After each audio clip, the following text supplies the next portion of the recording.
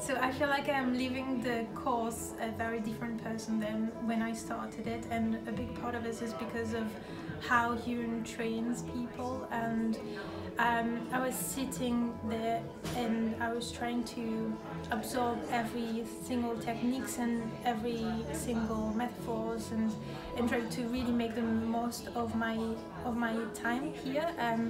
And Huron, as a master trainer, he really knows about techniques. He's really quick, and then even during the breaks from personal questions, I went to see him, and the way he reframed it with me made a huge difference. So I feel like I've taken most of my training, and I'm really happy now to find I can have all the tools to use in my daily life, and I know it's going to make a huge difference for me and for my family, my friends, and also for my career.